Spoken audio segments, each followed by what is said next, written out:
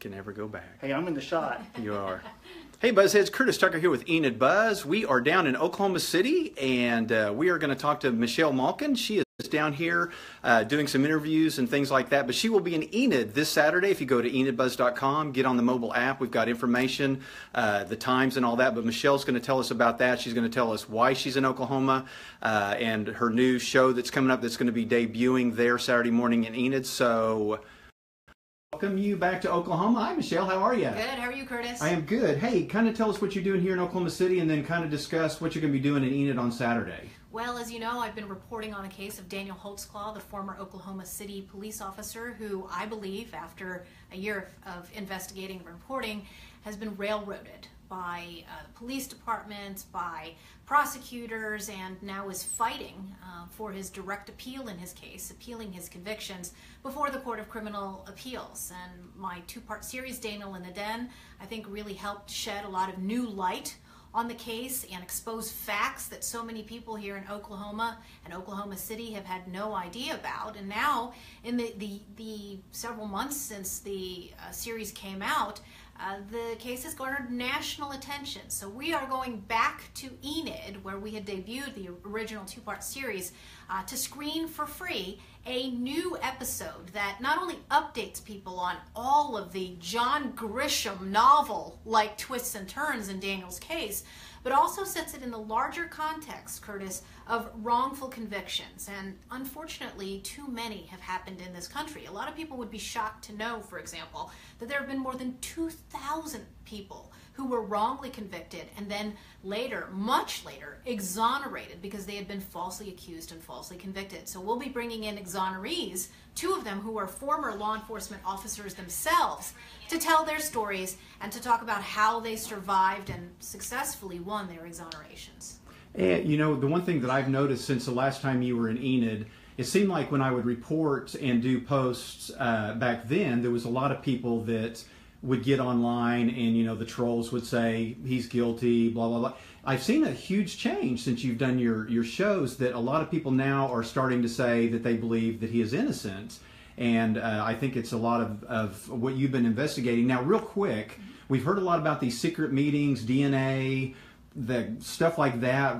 Is there anything moving as far as that, or is that kind of still kind of hidden and nobody knows what's going on? Do you know what's going on with any of that? Yeah, well, I can tell you this. One of the most significant developments since December has been the weighing in of 6 internationally renowned experts on DNA and forensic science. And they released publicly a report that analyzes all of the forensic errors in the case. And they concluded, after doing a thorough review of the forensic science, of the testimony of the crime lab analyst Elaine Taylor, that Daniel absolutely deserves a fair trial. And he did not get one because of so many of the misstatements and inaccuracies of the testimony of Elaine Taylor, as well as the assistant district attorney who tried the case, Galen Giger. Now, the reason that's pertinent is because that seems to be at the heart of these secret hearings that you're asking about. What happened was there was secret evidence that was sealed by the state attorney general, and he made a motion to the Court of Criminal Appeals, which ended up remanding the whole secret sealed issue back to the trial judge, who was Timothy Henderson. And Timothy Henderson held 2 days of secret hearings in June, the 26th and the 27th, at which Daniel's own lawyers from the public defender's office were not allowed to attend. In fact, they didn't even know the hearings took place until after. They didn't even know about it until after the hearings had taken place.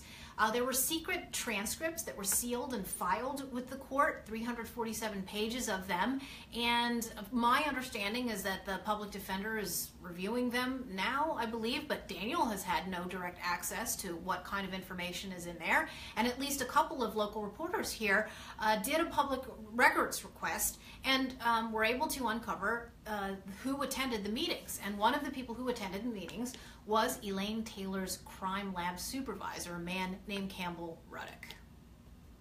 Okay, and so just out of curiosity, have you talked to Daniel in a while? Has it?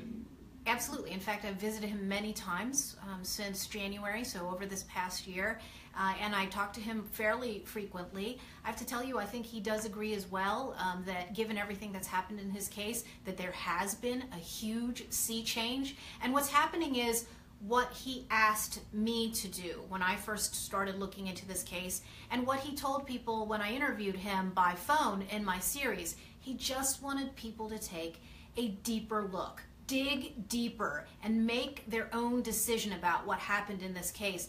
The more that you know about how shoddy the initial investigation was, how confirmation bias driven the two detectives were that were in charge of the case, how unfounded and ungrounded their conclusion that Daniel was somehow some kind of sociopath, that he was racist, that he hated women. There was never any grounding for this. And then when you took a look at each and every one of the allegations and really broke it down, as opposed to treating them in the aggregate and convicting him collectively of things that he did not do. And I think the key evolution for me over the past year, the more that I've dug into the case, Curtis, is that it's not merely that there's a reasonable doubt mountain of exculpatory evidence. I firmly believe that this man is actually innocent of each and every one of these charges. It is a miscarriage of justice like I've never seen in my 25 plus years of journalism. And again, I think putting it into the larger context of how wrongful convictions happen, it becomes clear to people, because that's the question I've always gotten. Well, how could this have happened? It's so unbelievable. It's so beyond any kind of realm of understanding or comprehension. But when you dig into the case, when you look at the facts that we've brought to the public, particularly with regard to the forensic science and the way that DNA is misused in the courtroom every single day, it's completely believable and understandable how this happened. The key is, what do you do when you know the truth? There's been too many people, and I know within the Oklahoma city government circles, who know the truth but are standing on the sidelines. And I'm urging everyone to come out to the screening on Saturday to see more of the facts that we've uncovered, and to listen to the panel of experts and exonerees that we're bringing, because there's going to be I think, a very milestone open public discussion after the screening of all of the issues involved. Great, and I was going to ask you that as well. So there will be new evidence on this new episode that you're debuting? Yes, we're going to talk to people more about these secret hearings, the secret matters. And as I said, we're going to be talking to other exonerees who are standing up for Daniel Holtzclaw. I think this is hugely significant because you have former and active duty law enforcement officials from across the country who know how proper investigations are supposed to be run, and they're flying in to stand by Daniel Holtzclaw. I wish more of the people who knew him the best within the Oklahoma City Police Department, who know what kind of an excellent cop he was, how dedicated he was to his job, particularly in the prestigious gang unit that he served in. I mean, this is extraordinary. This is a man who had only been on the force for 3 years. And I believe, especially after talking to seasoned investigators and seasoned police officers from across the country, that what happened here was Daniel was too good at his job, and there were people who just seemed to have had it in for him somehow. And that's another question people ask is, well, what was it about Daniel? Daniel was good at his job, and he was unapologetic about it. And I really believe that what happened was a perfect storm of so many unfortunate factors that led to his railroading. You have to think about the political and cultural climate at the time. This was the summer of Ferguson, when so many of these women came forward, made big public deals out of their allegations, and, of course, are now turning around and suing both the police department and Daniel Holtzclaw. The very people that railroaded Daniel Holtzclaw are now yoked to him in these high-dollar civil lawsuits. It really is surreal, but it is unfortunate, a reality for Daniel Holtzclaw and his family. But they continue to fight, and that's a big part of this episode as well. The fighting spirit that people have who know that they're innocent. They never give up. That's what I've heard over and over again from exonerees. Wow, that's great. And so his family is going to be at the event in Enid, Oklahoma on Saturday, correct? That's correct. Eric and Kumiko, his mother and father, both of them with law enforcement backgrounds themselves. Eric's still a law enforcement officer in Enid, Oklahoma. His sister Jenny, who's been his most incredible advocate, public advocate out there, getting the truth from day one out to the public and on social media. Brian Bates, the original defense team investigator, who has a fantastic website that was such a huge resource for me, really opened my eyes, holtzclawtrial.com. And there'll be other special guests sharing their expertise as well.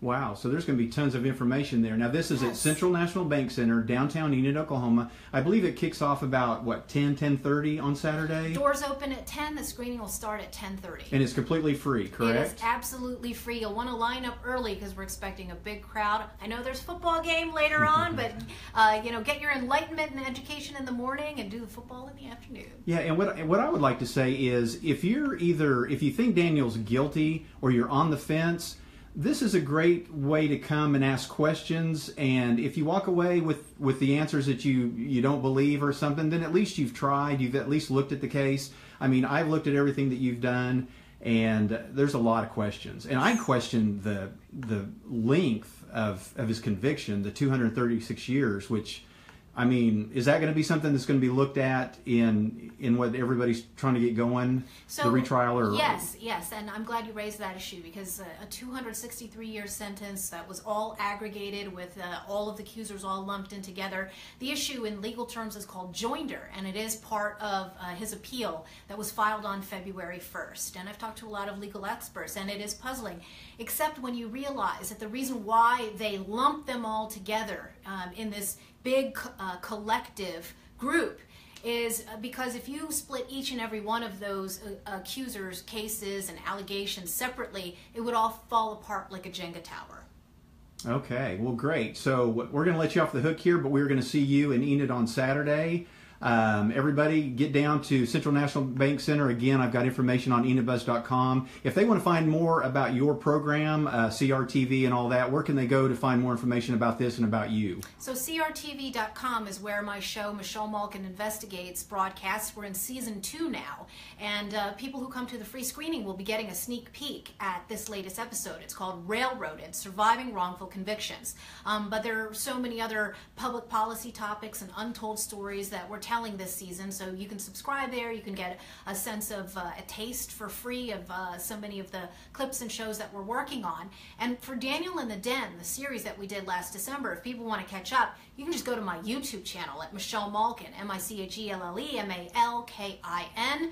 And the other resources I would recommend are, of course, Holtzclawtrial.com, which I mentioned, and Jenny Holtzclaw's Facebook page for all the latest updates on the case. Okay, great. Thank you, Michelle. We will see you in Enid on Saturday. Everybody go to enidbuzz.com, get more information, and we will see you all there.